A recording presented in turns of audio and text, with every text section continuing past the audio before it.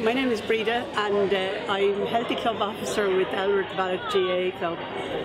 We organised Hands for Life training in Oulart Community Centre during the summer holidays, and it's an absolutely fantastic course. It was delivered by Bridget Sinnott, and we were really impressed with the course. Everybody enjoyed it, and I just want to say, if you haven't done it, go and do one, because everybody can save a life, and you can use your hands to save a life, and at some point you might need it. So it could be someone in your own family, but everybody needs to do it. Well done.